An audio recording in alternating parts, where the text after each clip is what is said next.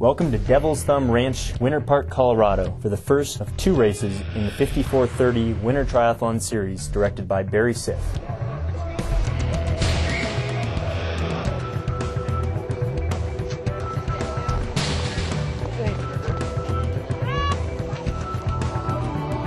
So, getting the last of the wax out of there, trying to get fast skis in cold conditions. Basically as little wax as you can get on them. It's going to be a fast ski. I'm running about 10 or 12 psi right now. So you can see it's very soft. If I push down hard, you're going to see the tire deform a lot. That's the kind of pressure you need. Most people are going to make a mistake of having their tire pressure way too high. That's going to be a critical error. Getting a little cushioning for out there on the trails. They just said we had to lower tire pressure to between 13 and 15. Doesn't have very much air.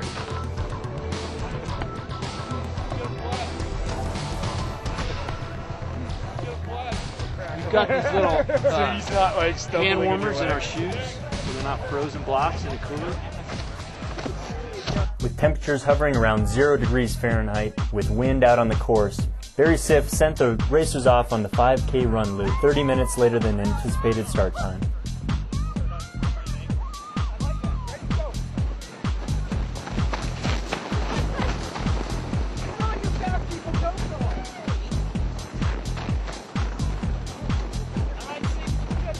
And heading out onto the 5K run, over 85 participants moved into Winter Park's left field for the first of 2 laps on the 5K run. The first of 2 laps belonged to Durango's Daniel Orada, who took out the early lead over Xterra star Brian Smith and Josiah Middow. In the first of 2 laps, Middow, who finished 4th place at Xterra World Championships in Maui, Hawaii back in October, followed closely behind Orada. And only seconds behind Middow was Xterra Milwaukee champion Brian Smith from Gunnison, Colorado. Smaller chase group included Michael Closure, and only seconds behind Closure was Boulder's Peter Valentik. Valentik was followed by Inside Triathlon's Lars Finanger. Finanger was followed by a group of chase runners, which included 24 Hours mountain biker Nat Ross.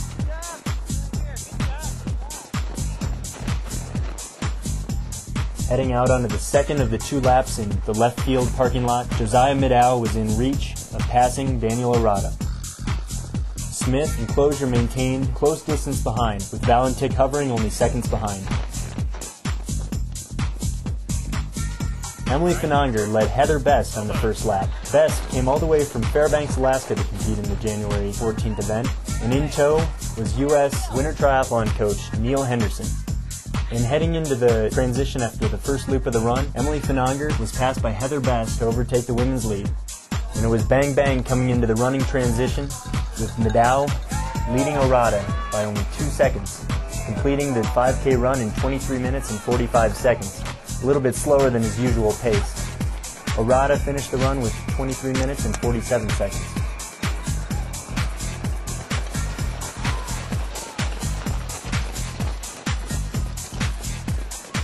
And Middow and the other competitors were definitely feeling those numb fingers and toes, as transitions are much slower than in summer triathlon, as the athletes headed out onto the 7.5K mountain bike ride on hard-packed snow.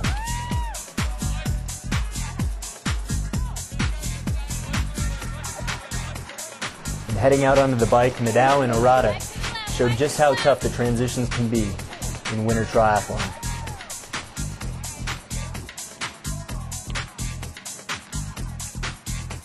Wearing race bib number 1, Closure showed why he was the race favorite, as his transition onto the mountain bike was smooth.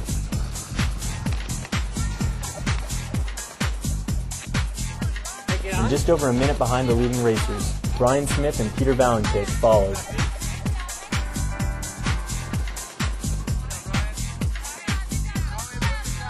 And winter triathletes will use any method possible to keep their fingers and toes warm throughout the mountain bike race.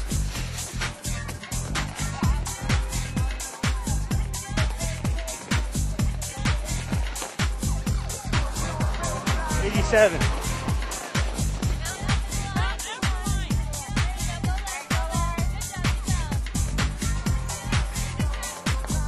And while some athletes had a difficult time mounting the bike, others made it seamless and smooth. And although being passed on the end of the first lap, Emily Finanger retained her lead and led the women into transition 1, with Bess closely following.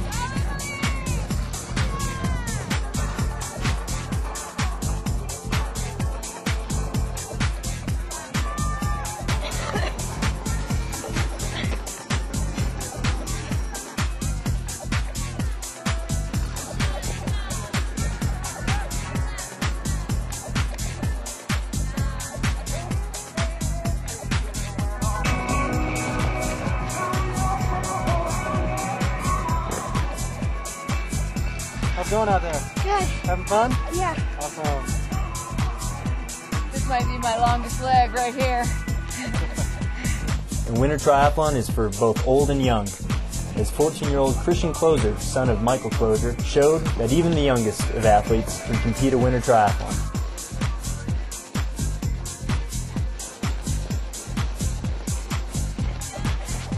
The little Closer hopped on his bike and made an effortless transition just like his dad.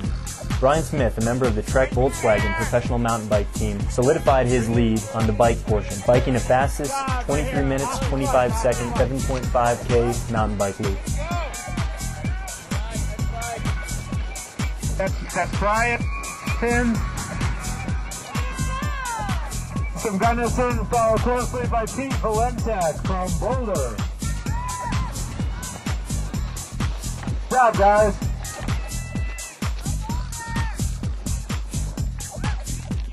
But breathing down Smith's neck was Valentik, who had an impressive bike to finish with the second fastest split in 23 minutes and 47 seconds.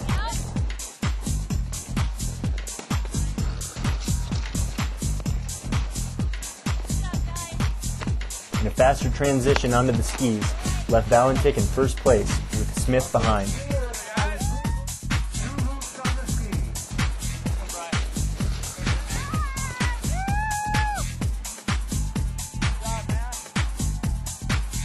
And out on the bike course, Maddow, who's usually one of the best bikers on the Xterra circuit, came in 5 minutes slower than the leaders on the bike and left onto the ski over 2 minutes behind.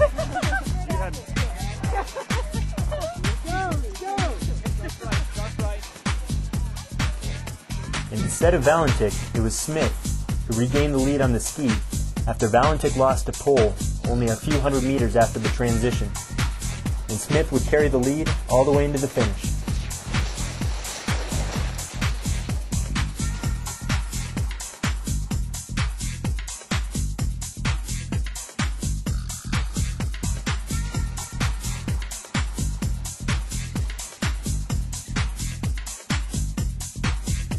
And after taking the lead on the 7.5K mountain bike, it was Heather Bess from Fairbanks, Alaska, who solidified her lead on the ski and crossed the finish line in first place for the women.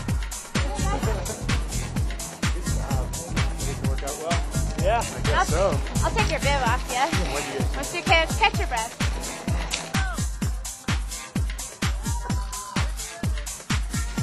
Okay, we've got Pete Valentek coming in here. He had a few problems on the ski, we hear, but a strong second place.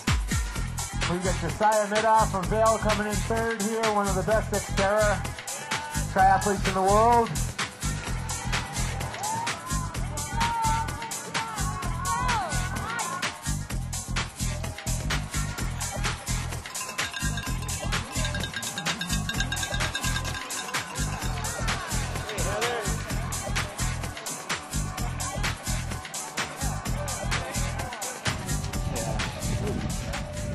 Woo! It's cold out there? No, a little bit breezy at the end there. Yeah, we had headwind for a little bit. The bike was so tough it was hard to not overheat. And Barry Siff's 5430 sports event on January 14th was only a tune-up, as the real test comes on February 4th, where athletes from all over the United States will come to Devil's Ranch in Winter Park, Colorado for the U.S. National Championship, which also serves as the International Triathlon Union's Pan-American Championship race. To find out more on this race, go to 5430sports.com and make sure to check back at InsideTri.com for all the video highlights.